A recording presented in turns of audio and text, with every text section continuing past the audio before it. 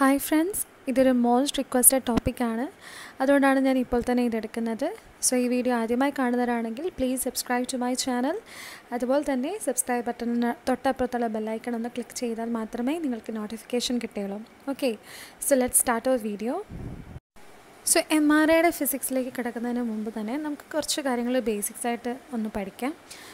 So നിങ്ങളെ ഞാൻ ഒരുപാട് ഫിസിക്സ് പറഞ്ഞാൽ ബോറടിപ്പിക്കില്ല. നമുക്ക് പെട്ടെന്ന് തന്നെ ടോപ്പിക്കിലേക്ക് കിടക്കാം. There are three types of motion are present within the atom. അതായത് motion എന്ന് പറയുന്നത് spin. First one ആണ് electrons spinning on their own axis. Second one electrons orbiting the nucleus. And the third one ആണ് the protons and neutrons. That is the nucleus itself spinning about its own axis. Okay. നമുക്കിതിൽ third spinning motion എടുക്കാം. അതായത് നമ്മുടെ പ്രോട്ടോൺസിൻ്റെയും ന്യൂട്രോൺസിൻ്റെയും spin. Okay, so അത് വെച്ച് നമുക്കൊരു example consider ചെയ്യാം. അതായത് consider an atom of element with even mass number. Even mass number എന്ന് പറയുമ്പം number of protons equal to the number of neutrons. So ഈ ഒരു കേസിൽ ഇവിടുത്തെ പ്രോട്ടോണിൻ്റെയും ന്യൂട്രോണിൻ്റെയും സ്പിൻ ഏത് ഡയറക്ഷനിലാണെന്ന് വെച്ചാൽ half spin in one direction and half spin in the other direction. അതായത് half clock vice ഡയറക്ഷനിലും half anti clock vice ഡയറക്ഷനിലായിരിക്കും spin ചെയ്തുകൊണ്ടിരിക്കുന്നത്. Okay, so ഈ ഒരു കേസിൽ ന്യൂക്ലിയസിൻ്റെ നെറ്റ് സ്പിൻ എന്ന് പറയുന്നത് 0 ആയിരിക്കും. ഇനി നമ്മളൊരു ഓഡ് മാസ് നമ്പറുള്ള ഒരു ആറ്റത്തിനെ കൺസിഡർ ചെയ്യുകയാണെങ്കിൽ ഓഡ് മാസ് നമ്പർ എന്ന് പറയുമ്പം where the number of neutrons is slightly more or less than the number of protons. അപ്പോൾ ഈ ഒരു കേസിലാണെങ്കിൽ സ്പിൻ ഡയറക്ഷൻസ് എന്ന് പറയുന്നത് they are not equal and not opposite.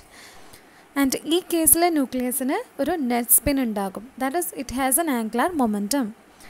ഇങ്ങനെ ആംഗുലാർ മൊമെൻറ്റം ഉള്ള ഒരു ന്യൂക്ലിയസ് ആണ് നമ്മൾ MR ആക്റ്റീവ് ന്യൂക്ലിയസ് എന്ന് പറയുന്നത്. സോ ഇപ്പം നിങ്ങൾക്ക് മനസ്സിലായില്ല എന്തുകൊണ്ടാണ് ഈവൻ മാസ് നമ്പറിനെ പറ്റിയും ഓഡ് മാസ് നമ്പറിനെ പറ്റിയും ഇവിടെ പറഞ്ഞത്. സോ നമ്മുടെ MR ആക്റ്റീവ് ന്യൂക്ലിയയ്ക്ക് രണ്ട് ക്യാരക്ടറാണുള്ളത്. ഒന്നാമത്തേത് they have an angular momentum and the second one എന്ന് പറയുന്നത് ദേ contain protons which is positively charged. That is, they possess electric charge. So according to our law of magnetic induction, it refers to three individual forces. They are motion, magnetism and charge. So നമ്മുടെ MR active ന്യൂക്ലിയയുടെ കേസിൽ എന്തൊക്കെയുണ്ട്? ഒരു motion ഉണ്ട്, അതായത് spinning motion ഉണ്ട്, അതുപോലെ തന്നെ ചാർജും ഉണ്ട്. So obviously law of magnetic induction അനുസരിച്ച് ദ തേർഡ് കമ്പോണൻ്റ് ഏതാണ്? മാഗ്നറ്റിസം.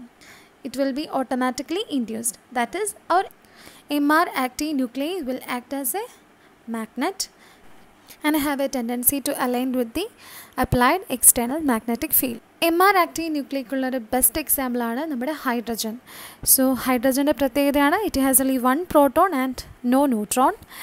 So ഈ ഒരു പ്രോപ്പർട്ടി ഉള്ളതുകൊണ്ട് തന്നെ hydrogen it gives a relatively large magnetic momentum and this enables the utilization of maximum amount of available magnetization in the body. So നമുക്കറിയാം hydrogen ആണ് നമ്മുടെ ബോഡിയിൽ ഏറ്റവും കൂടുതലായിട്ട് കാണപ്പെടുന്നത്. സോ ഫസ്റ്റ് അതായത് വാട്ടർ മോളിക്യൂൾസിലും ഉണ്ട്, അതുപോലെ തന്നെ ഫാറ്റിലും ഹൈഡ്രജൻ്റെ പ്രസൻസ് ഉണ്ട്. സോ ഇപ്പോൾ മനസ്സിലായില്ലേ എങ്ങനെയാണ് ഹൈഡ്രജൻ MR ആയിട്ട് ഇത്ര റിലേറ്റഡ് ആയെന്ന്. ഓക്കെ, അതുപോലെ തന്നെ നമ്മൾ ഡിസ്കസ് ചെയ്ത കാര്യമാണ് MR ആക്റ്റീവ് ന്യൂക്ലിയയിലെ സ്പിൻസ് എന്ന് പറയുന്നത് റാൻഡംലി അറേഞ്ച്ഡ് ആണ് in the absence of a magnetic field. So what happens when a magnetic field is applied? Some protons may align in the same direction of the external magnetic field and some others in the completely opposite direction, that is anti-parallel. Low energy nuclei ആണ് external ഫീൽഡിന് പാരലായിട്ട് align ചെയ്യുന്നത് and they are termed as spin-up nuclei. അതുപോലെ തന്നെ high energy nucleus ആണ് magnetic ഫീൽഡിന് anti പാരലായിട്ട് align ചെയ്യുന്നത് and they are known as spin down nuclei. So low energy nucleus എന്ന് പറയാൻ കാരണം നമുക്ക് അറിയാം നേരെ നിൽക്കാൻ നമുക്കധികം എനർജീൻ്റെ ആവശ്യമില്ല. അതേസമയം തല തിരിഞ്ഞ് നിൽക്കാനാണെങ്കിൽ we should have some energy. So naturally the preferred state of alignment എന്ന് പറയുന്നത് one that need less energy. അതായത് സപ്പോസ് 7 പ്രോട്ടോൺ ഉണ്ടെങ്കിൽ അതിൽ 4 സ്പിൻ അപ്പും 3 സ്പിൻ ഡൗണും, അതായത് കൂടുതൽ ഡിഫറൻസ് ഒന്നും ഉണ്ടാവില്ല. And this alignment greatly depends on the strength of the external magnetic field applied. So ഇതാണ് MRയുടെ ബേസിക് എന്ന് പറയുന്നത്. സോ നിങ്ങൾക്ക് മനസ്സിലായെന്ന് ഞാൻ കരുതുന്നു. നിങ്ങൾക്ക് എന്തെങ്കിലും ഡൗട്ട്സ് ഉണ്ടെങ്കിൽ കമൻറ്റ് ബോക്സിൽ വഴി ചോദിക്കാവുന്നതാണ്. ഓക്കെ സ്റ്റുഡൻസ്, നെക്സ്റ്റ് വീഡിയോ ആയിട്ട് വരുന്നവരെ ബൈ.